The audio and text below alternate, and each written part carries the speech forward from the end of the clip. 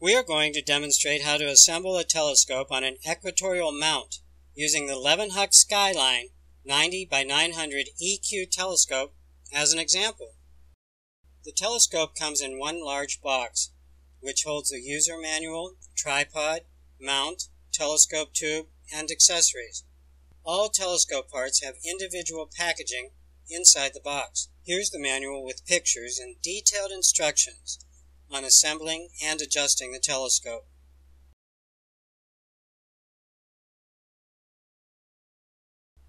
First, let's unpack and set up the tripod. This box holds an aluminum tripod and accessory tray. Assembling the tripod is very easy. Just take it out of the box, spread its legs, and the tripod is ready.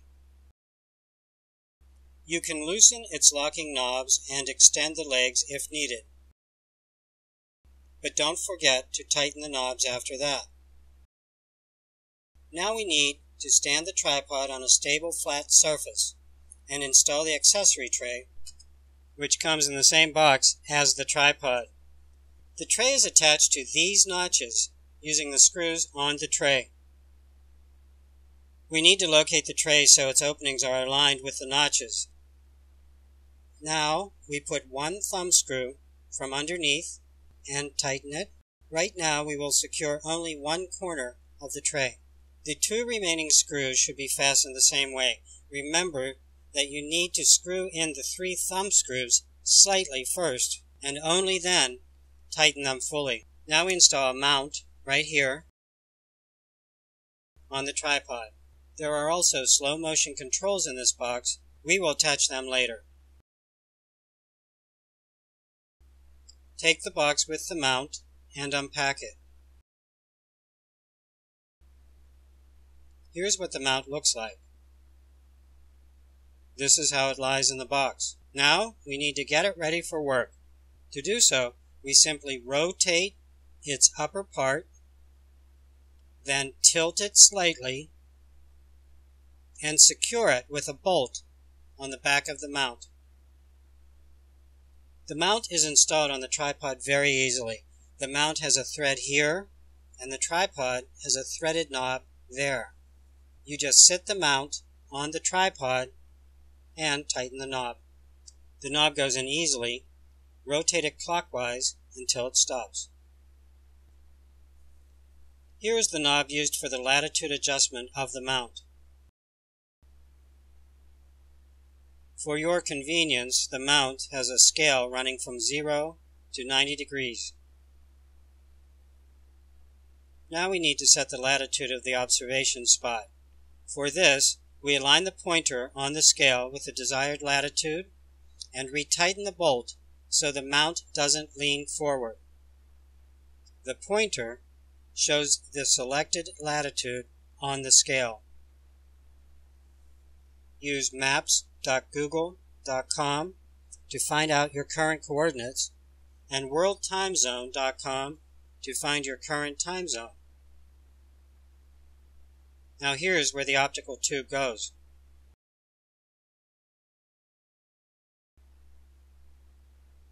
Let's unpack the telescope tube. It's securely packed to avoid any damage during transportation.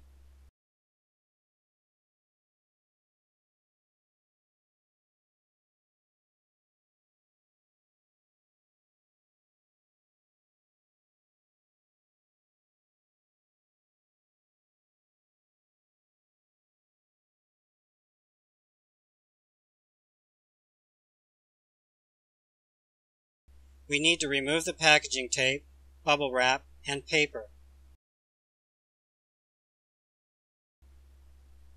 To get rid of the paper, we recommend removing the tube rings.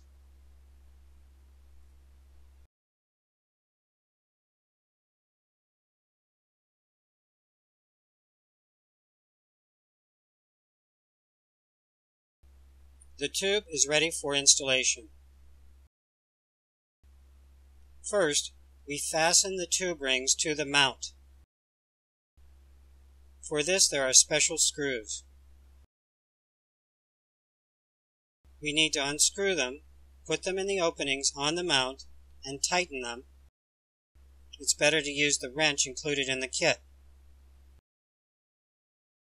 One ring first, then the other one.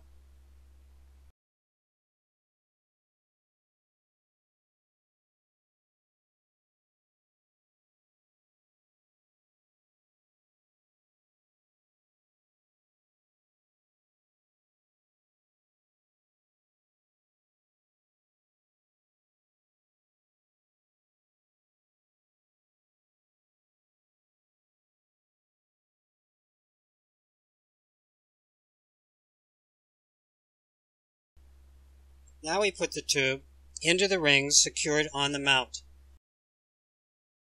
Don't forget to hold the tube so it doesn't slip from the rings and fall down. Keep holding the tube when tightening the ring clamps.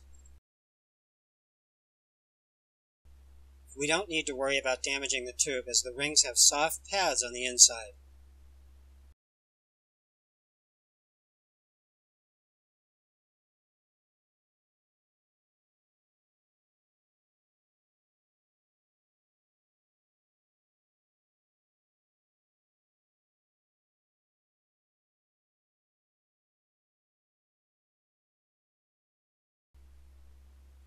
Now we need to install declination and right ascension slow motion controls.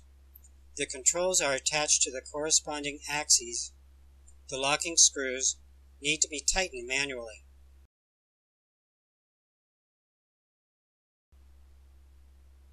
Now let's get the box with accessories and take the counterweight rod out.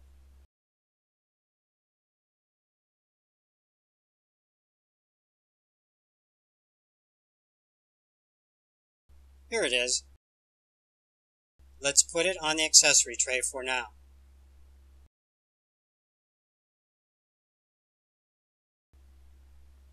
Let's take the counterweight out.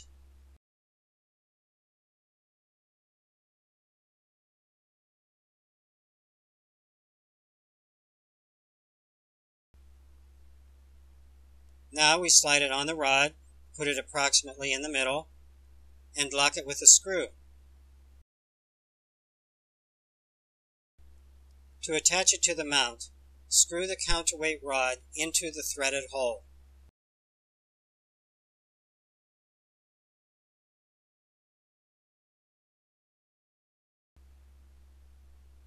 Now, take the finderscope and its mounting base out of the box with accessories.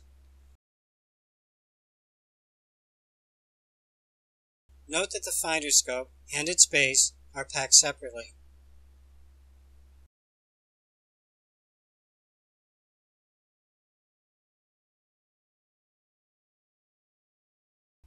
Remove the elastic retainer from the finderscope base and put it on the finderscope. The retainer should be placed in the groove, like this.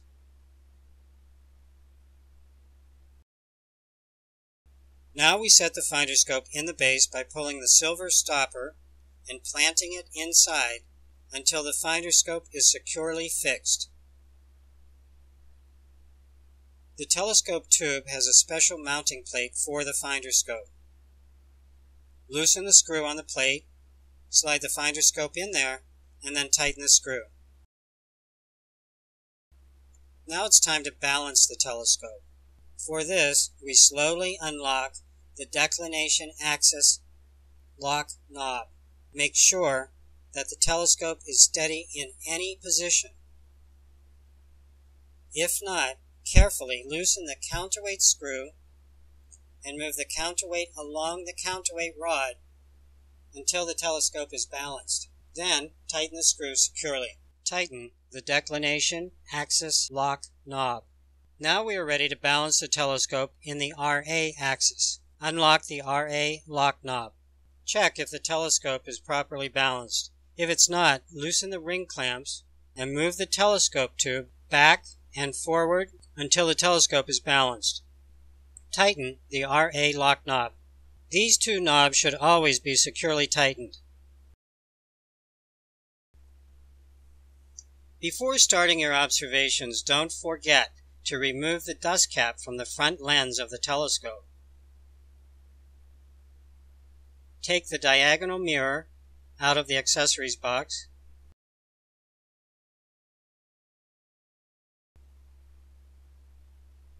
Remove it from the package. Take off the protective caps.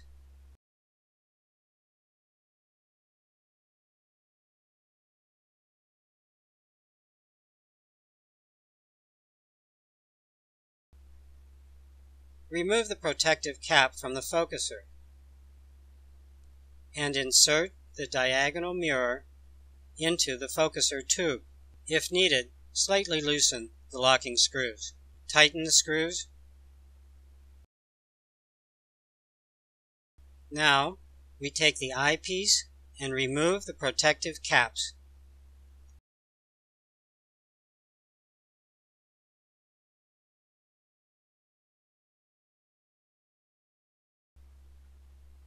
Loosen the locking screws and insert the eyepiece into the diagonal mirror. Now, tighten the screws.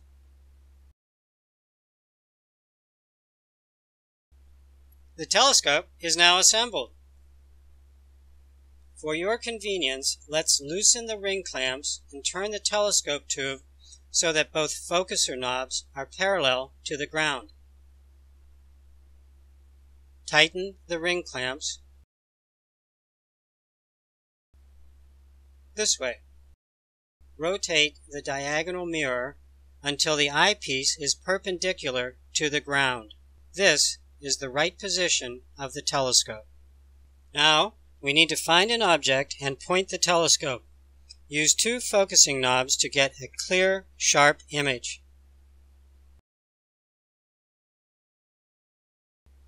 The telescope is ready to use. You can start your observations now.